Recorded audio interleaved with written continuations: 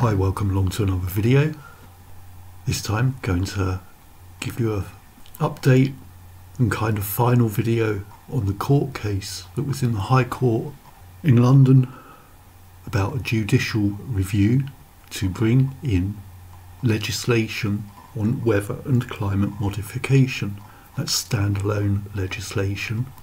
What I mean by that is that it has nothing to do with afforestation, which is the UK government's go-to thing to do with weather and climate modification. There's no need for legislation because legislation exists that covers afforestation. And I swear to you, that's the sort of conversation that was going around about this with politicians, etc. So just to recap, I did an appeal to the High Court of Appeal, and that has been reviewed by a judge, and it's a serious no-go. So for those of you that just want to know the outcome, we'll start at the end. It hasn't been successful, so it's not happening. I know that might sound disappointing for a lot of you, but just keep in mind it was so unlikely to succeed in the first place. And now we'll go through a few bits and go a bit further into why it was unlikely to succeed and what the future moves are regarding this sort of thing. So in this next part I'll go through the High Court appeal, and then after that I'll show you the legislation, the white paper template that we've been trying to get through Parliament, and we will go through that in full. So you can see in this first image it's got the High Court seal, 17th of February 2023, Turner versus the Law Commission and DEFRA, that is. And the order has been made by the Right Honourable Lord Justice Warby. Moving on, those of you that have looked at this while I've been chatting might have noticed something. Now I'm not sure what Mr. Windsor's pronouns are, so if I'm supposed to say the Her King or the King Her Majesty, I'm not sure, so we'll just stick to Mr. Windsor, because there is something very wrong with this document. On the 17th of February 2023, so on consideration of the appellant's notice and accompanying documents, but without an oral hearing, in other words, I haven't been asked to attend the court, either for the original administrative court one or this appeal in the High Court of Appeal, in respect of an application for permission to appeal against the refusal of the High Court to grant permission to apply a judicial review and an extension of time for appealing against that refusal. Decision refused. As before, they're saying it's totally without merit. And you can see there it says no Civil Restraint Order, CRO, imposed. Which for me, on seeing that, in the summary there, was kind of a green light to go for the Supreme Court then. But as mentioned just a minute ago, I can't do that. I have to cease and desist because of that CRO. So because they see what I'm doing as being totally without merit, any further claims or applications that are totally without merit will call for reconsideration of the decision not to impose a CRO, a Civil Restraint Order. So if I take this further in any way, shape or form at the courts, they'll impose a CRO, and this is what that means. It means I will not be able to contact MPs, Parliament, the courts, or any other interested parties on the subject of weather and climate modification. If I persist after a CRO has been applied, then I go to jail. Simple as that. So CROs are normally used against stalkers, things like that. People who are carrying out threatening activities towards people, blah blah blah.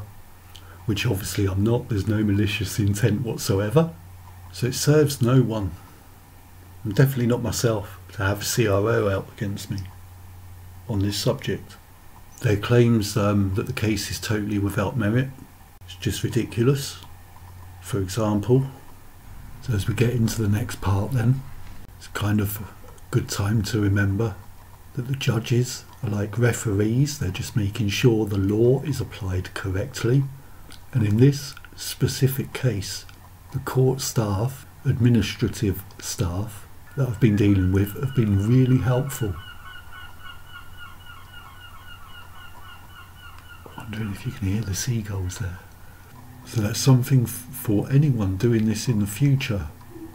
Over the last decade or so, law and the courts, etc., have become more public accessible, and as long as you get your administration right, there's no reason why any individual can't do anything. Doesn't mean you're going to succeed. Depending on the subject you're working on, sometimes knocking on doors and asking questions, getting the conversation started, sets the foundation for other people to do things in the future. You cannot predict what's around the corner from what you do today, except in this case when we can predict that I'll be going to jail. Do not pass go, do not collect $200. So the first defendant, that's the Law Commission. So the judge has concluded the Law Commission has not arguably failed to discharge its statutory functions. The Law Commission has no power to introduce regulation anyway, and it's a new challenge not covered by the claim form. It's been the basis of everything from the start of this case. Okay, that's like point one. So anyway, the Law Commissions Act 1965, an act to provide for the constitution of commissions for the reform of law. Section 1, the Law Commission for the purpose of promoting the reform of law of England and Wales. My argument is there is a failure to introduce weather and climate modification regulation between 1952 and 2022. Due to the threat of the CRO, I can't respond to this incorrectness. So the court side of it is the court side of it. I imagine you'll be looking at this the same as I do, from a weather and climate modification perspective, and not necessarily a legal perspective, whereas they'll be looking at it from a legal perspective and not a weather and climate modification perspective. Anyway, as mentioned, the outcome is the outcome. It's a dead end now. Doors have been knocked on. There's a lot of people in the high courts in London that maybe now know at least the terminology weather and climate modification. It's up to them what they do with that. So let's take a look at the regulation now they've been trying to get introduced. So we'll go through this in full. It's about 8 pages. Go through it as quickly as possible. Hopefully you'll stay awake. Hopefully I won't fall asleep. It's been seen by politicians. No one seems to dislike it. They just can't seem to take it further. And remember, it's a template. There's not a demand that it gets implemented word for word. And I've really had to run a tight ship on this because some outside influences wouldn't serve the cause. And I honestly don't mind saying that. So it's a Weather and Climate Modification Act that will be hopefully introduced by someone with a date. And it might even be referred to someone.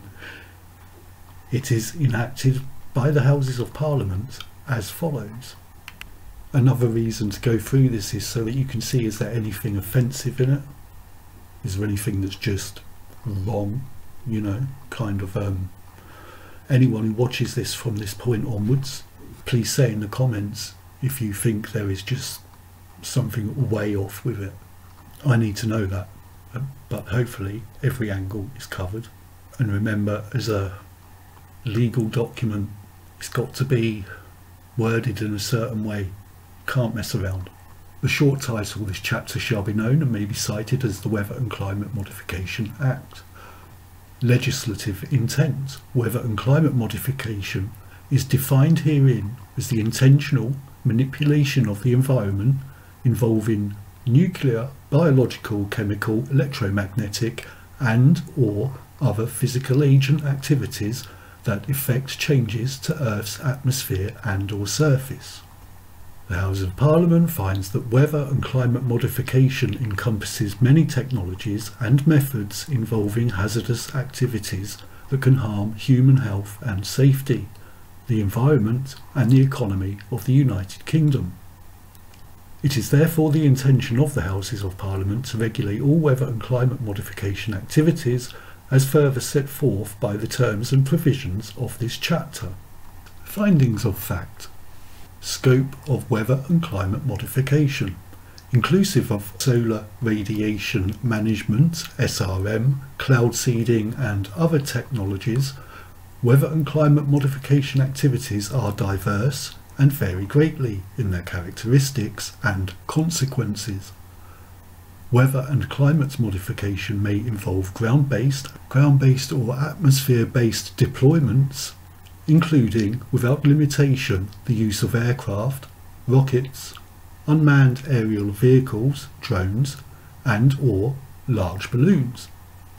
Weather and climate modification activities requiring state licensing include, without limitation, weather modification involving the release of sea salt, silver iodide, barium, and/or other particulates to enhance rain or snow in one area while reducing the availability of rain or snow in other areas, atmospheric moisture redistribution, fog and hail management programs. Cloud cover production, aerial releases of water vapour to produce man-made cloud cover. Cloud whitening, sea salt or other particulates injected into clouds to make the clouds more reflective, after which the salt or other particulates rain out over land areas and freshwater supplies. Salt flare rockets, fired into clouds, these rockets trigger rain downpours. Solar shields or atmospheric sunscreens, reflective particulates such as sulfur dioxide and aluminium oxide released into the atmosphere block sunlight from reaching the Earth's surface, after which such particulates rain down as pollution. Artificial ionosphere, a sustained high-density plasma cloud is produced in Earth's upper atmosphere via ionospheric heaters. Large helium balloons, which release atmospheric contaminants, and additional weather and climate modification activities requiring licensing include, without limitation, 1. Ocean fertilization by iron or lime seeding, including but not limited to ocean sequestration activities that produce detrimental artificial algae blooms from pollutants in the ocean. 2. Re-icing or cooling the Arctic and other areas through artificial means. 3. Ocean cooling pipes. 4. Glacier reflecting blanket deployment. 5. Land-based and ocean-based carbon sequestration. Carbon dioxide sequestration and carbon capture or removal, where processes involve capturing what is considered waste carbon dioxide and depositing it at storage sites. Nitrogen removal and sequestration. 8. Carbon black or black carbon releases, deliberate atmospheric releases of soot to produce artificial weather events. 9. Atmospheric deployment of radio frequency microwave radiation and or deployment of other physical agents for stated and or unstated purposes. Got you covered so far, isn't it? Aircraft weather and climate modification activities include those carried out from any type of aerial vehicle, rocket, drone or balloon that involve the release or deployment of any nuclear radiation, any biological or trans-biological agents, any chemical substance other than the aircraft's fuel emissions which are harmful but necessary for flight, or any chemical mixture such as chaff, any electromagnetic radiation other than radar and radio communications necessary for an aircraft's safety, or any other physical agent shall be subject to regulation, including the licensing process pursuant to this chapter. Consequences. Documented problems arising from weather and climate modification activities include, but are not limited to: 1. Global dimming, causing reduced vitamin D absorption in humans and animals and reduced photosynthesis in plants. 2. Changes in distribution patterns and chemical contents of local rainfall. 3. contamination of air, water and soil as particulates fall to the Earth's surface. 4. Degradation of human, animal and plant health, when people and other living organisms are exposed accumulatively to falling particulates and other atmospheric contaminants. 5. The acceleration of biodiversity and species losses, especially the loss of endangered and threatened species as identified by the Environment Agency, each one of which species has intrinsic value. 6. Less direct sunlight reaching the Earth, resulting in increased moulds, mildews, fungi and pest problems. 7. Increases in acid rain loads from the airborne injection or releases of sulphur and aluminium oxide, with human, animal, plant and water resource degradation therefrom. 8. The near impossibility of restoring natural resources with the undermining and devaluation of state-funded conservation methods. 9. Changes in microclimates, local weather and larger scale climates within short time periods, with greater likelihood of increased and cascading effects. 10. Droughts and flooding, which may severely impact state, regional and global food production. 11. Increases in ultraviolet radiation, UVA, UVB and or UVC to the Earth's surface. 12. The delay by decades of the ozone layer's potential recovery. 13. The burden that airborne reflective particulates must be repeatedly replenished since their atmospheric time is limited. 14. Visibility impairment and clutter, impeding aviation safety and increasing the likelihood of small and large collisions. A quick side note, for those of you that have never seen the pilots filming plane spraying, go and have a look. Talk to me about aviation safety. 15. Economic losses to various sectors of society and to the state itself, resulting from, without limitation, human health damages and increased healthcare needs, contaminated soils and drinking water supplies, loss of pollinators such as bees, decreases in agricultural crop yields, dead and dying trees, loss of habitats and decreases in solar power production from lack of direct sunlight reaching the Earth's surface. In view of these facts, the Houses of Parliament, I wish, declares that weather and climate modification activities must be strictly regulated by the state through a licensing process, within which an environmental impact report, EIR, from the Environment Agency and preliminary detailed impact reports from the state agencies, state offices, departments, as well as information gathered in public hearings, shall be considered prior to a decision pursuant to this chapter. Section 4. Definitions.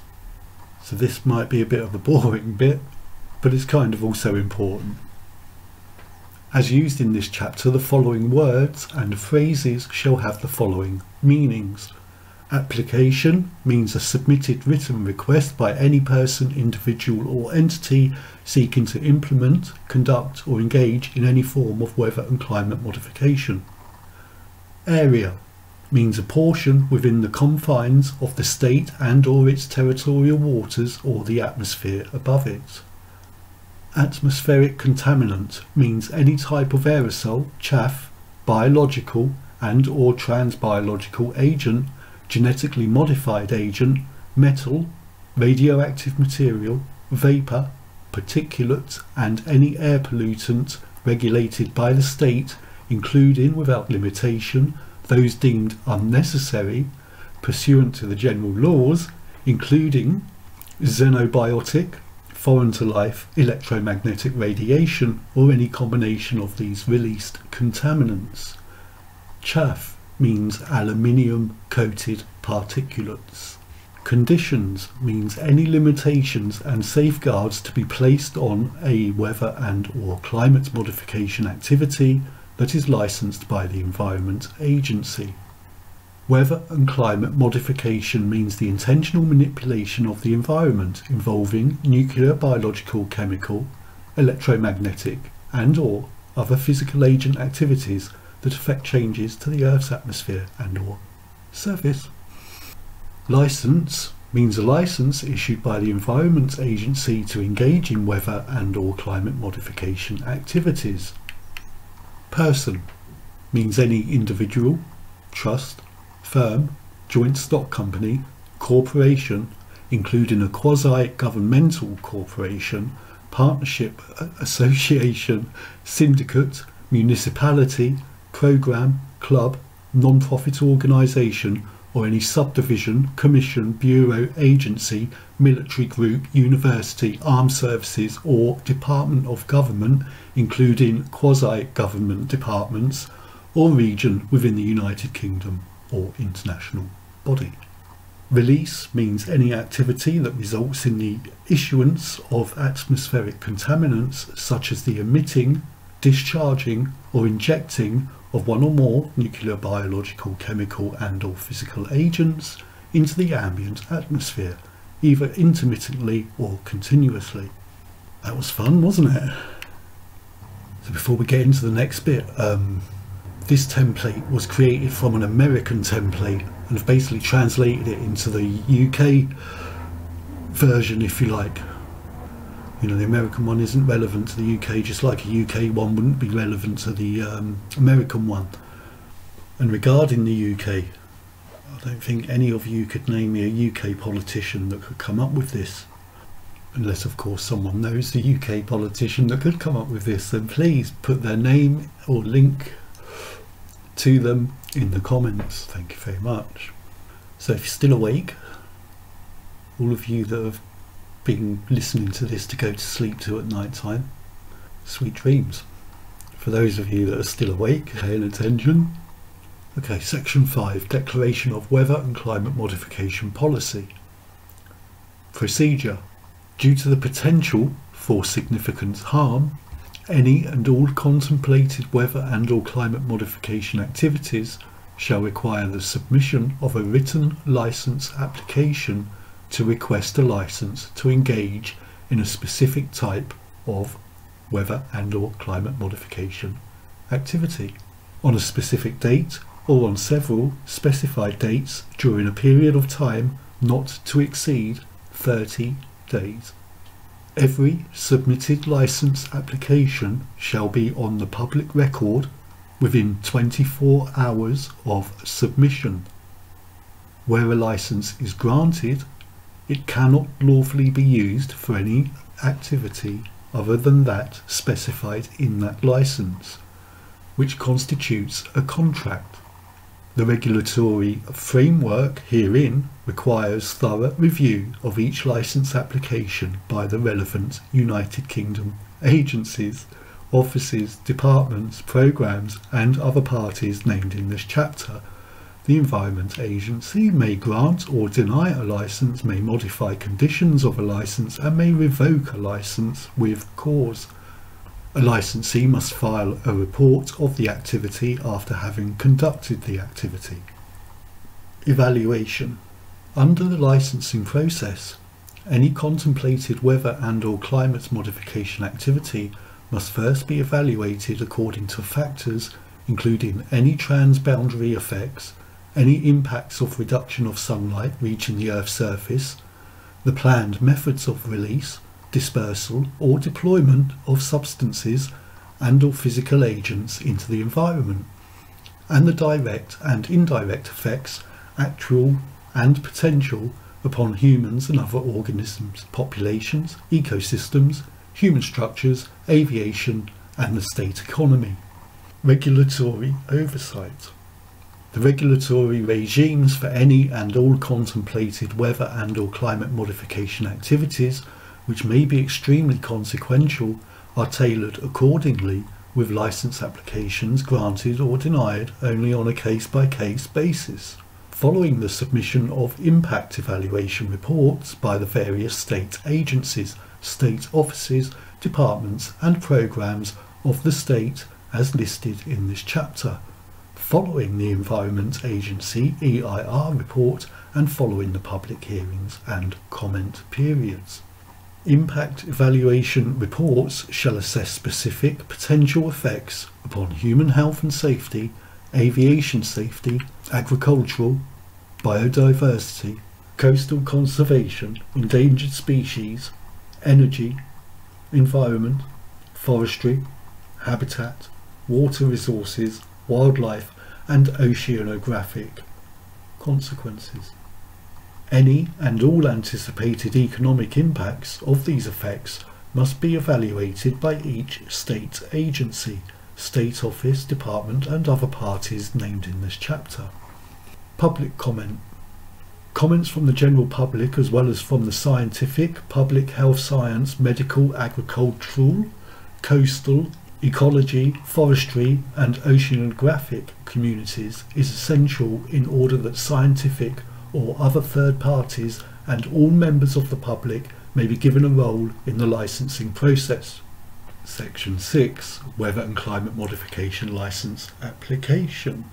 Process. Any person seeking to implement, conduct or engage in any form of weather and or climate modification within or above any area of the state shall first submit to the Environment Agency an application for a license to engage in a specific type of weather and or climate modification.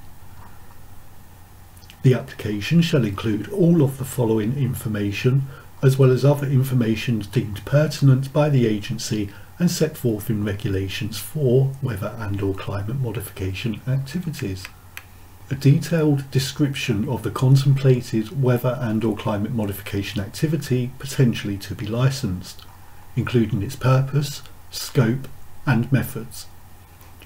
The methods shall divulge the sources and precise chemical formulas of any substances or mixtures to be used, and any and all of their resulting derivatives, any type of biological materials to be used, and any type of electromagnetism or other physical agent to be deployed.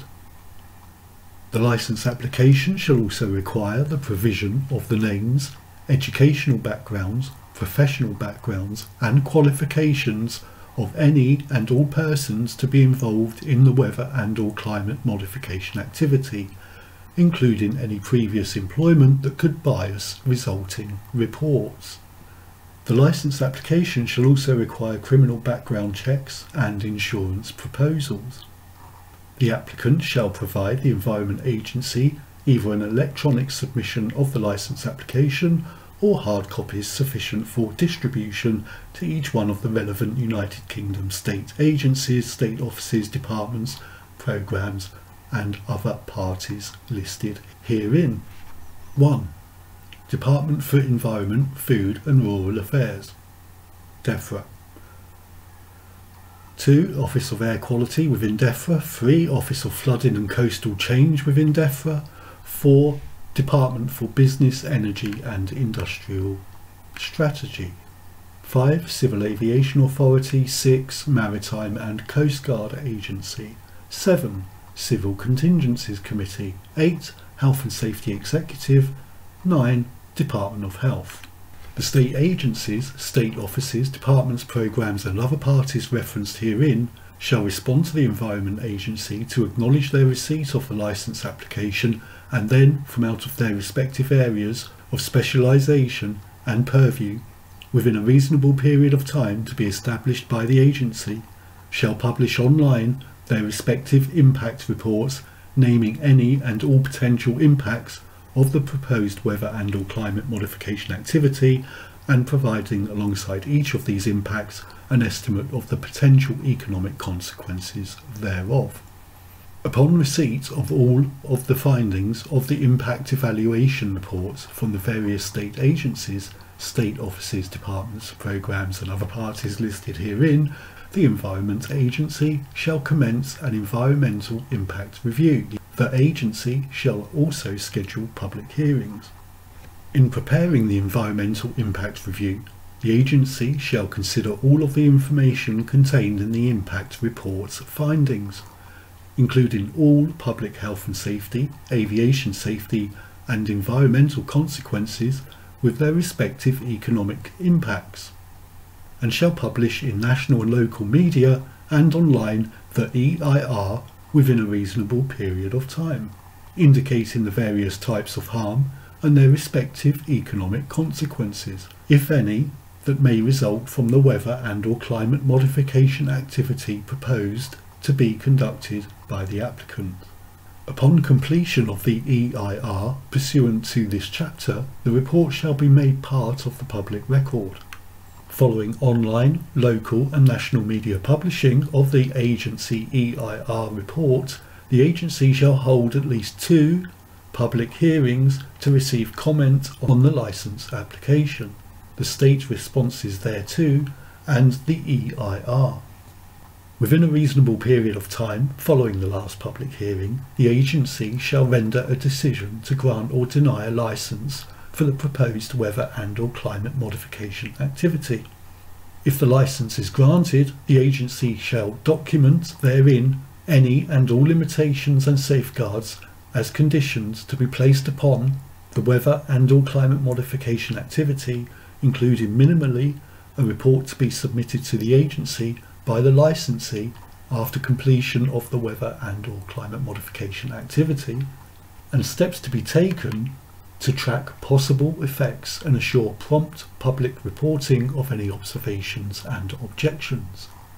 Upon receipt of the licence, the licensee or its agent shall sign an agreement to fulfil the conditions outlined in the licence. Any person aggrieved by a decision of the Environment Agency may pursue an appeal of such decision through the courts of law. Section 7. Penalties for violations. So basically the wording in this is to set a fine, that has to be arranged, sort of thing. So it's basically just to say if you don't follow the guidelines, this is what happens. Fines, prison, whatever. Section 8. Rules and regulations. The Environment Agency shall promulgate rules and regulations to implement the provisions of this chapter, including but not limited to rules and regulations governing the licence application process for weather and/or climate modification activities, the contents of such application, and the standards to be applied in making decisions when granting or denying a licence under this chapter. All licences issued for any weather and/or climate modification activities must include provisions that the applicant must have insurance. The Weather and Climate Modification Act. This Act would establish a system to regulate the intentional manipulation of the environment through various means that are known as weather and climate modification. This Act would also provide that a person seeking to engage in weather and/or climate modification activities would require a licence from the Environment Agency. This Act would take effect upon passage. Bit of Admiralty and Maritime law there to finish up. So for those of you that have gone through that with a fine-tooth comb, etc., looking for problems, issues, whatever, feel free to put them in the comments. Just sounds like any other law really, don't it? So, why it's such a big issue to have standalone weather and climate modification legislation in the UK is a bit mystifying. There is no reason for it not to exist since the 1950s. It was first advised to be created in the 1950s. The government was advised again 15 or so years ago to create regulation for this, and it still hasn't happened. Those of you that are educated in this subject, you must think that's crazy.